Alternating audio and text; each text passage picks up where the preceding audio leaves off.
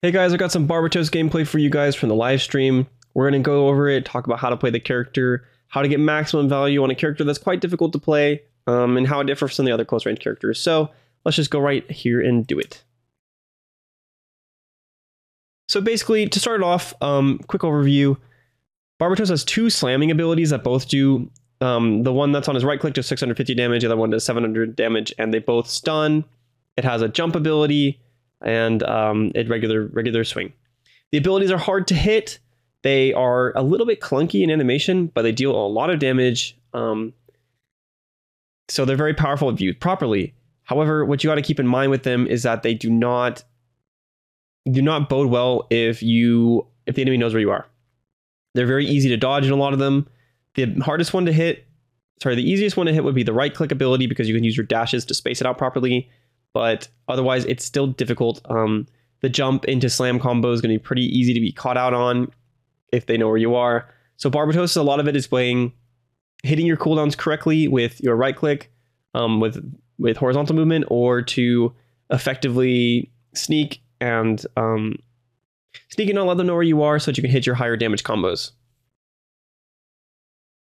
Because what happens a lot of times is just chasing around with your regular melee damage, which deals 300 damage per hit and knockbacks. It just ends up being pretty rough. You try to look out there floundering. The right click, you charge up so you can determine how much damage it does. But this is the kind of thing you can do with Barbatos here. That's very powerful. And it's why it's good playing from a high ground, because it means you don't have to use some of your engagement tools to get in there. But here you have an engagement that probably could have been, the F slam to make sure you do more damage.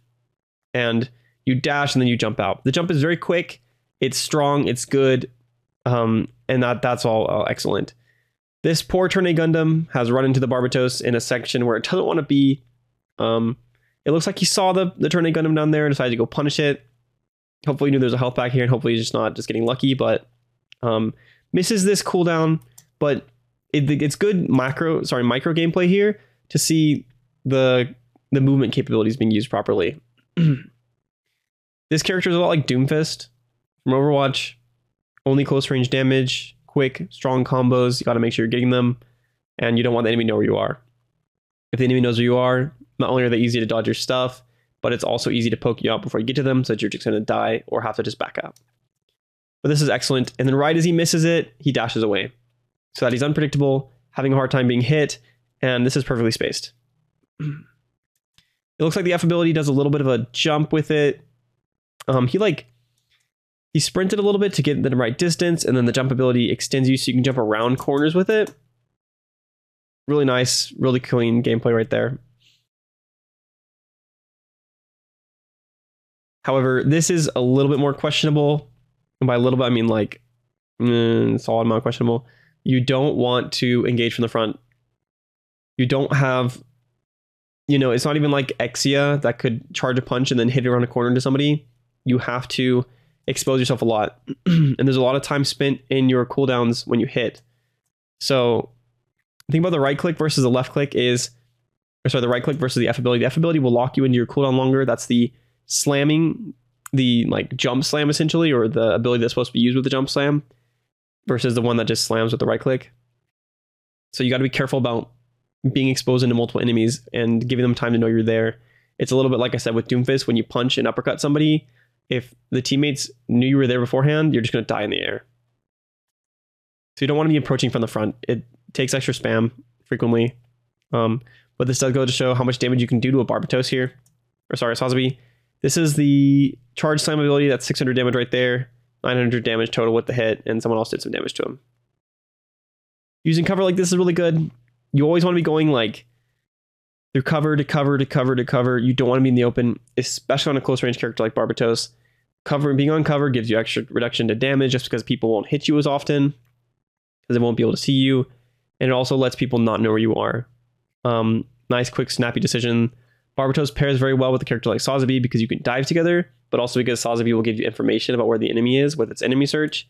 So you can directly see and use that to use your engagements with. So it's very good to have those together. But good usage of covering here. If you don't know what to do on Barbatos, get to cover. You have a bunch of dashes. They recharge so quickly. You don't want to waste them, of course, but it's okay to use a dash or two to get to cover and safety. Back up to the high ground. This is excellent. High ground gives you the position to decide when you want to take the fight. Lets you back up. It's extremely safe.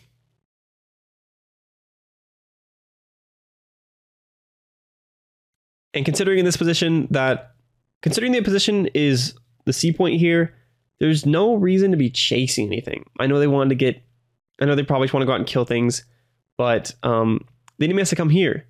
So the best thing to do is to play up on this high ground and consider flanking, or just wait till they come in and force their main line to push forward too far, and then go and hit some heavy slams onto their back line and absolutely destroy them.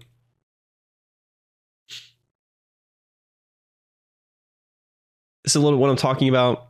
Really, just a solid example of if you're playing here and you happen to be here, which you should probably already be in a better position, one that's on the flank, ideally on a high ground, so you can drop onto somebody and hit them and they won't know you're there.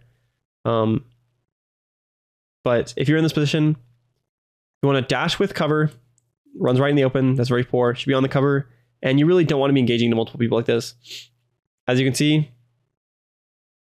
I don't even think you properly hit the Sazabi with this. The ranges to hit things are pretty low, to be honest. It looks like the gun tank was stunned down here, but it didn't seem to do like any damage. And when you come right here, the Sazabi just took damage now from this person on the far right side. So I don't think our Barbatos did any damage really. In those circumstances, it would probably be better just to swing. The hitbox on the swing is kind of small, to be honest, so you have to be getting really good positioning, or micro positioning to get your distance perfect. But it does damage to cleave through multiple people. And this one does too, it's just the hitbox is really small. Make sure to check out this playlist with mobile suit guides for Gundam Evolution. There's plenty covered here, including their strengths and weaknesses, full rundowns on the abilities, how to play them, and when to play them. So make sure you check that out, and I appreciate you guys watching this.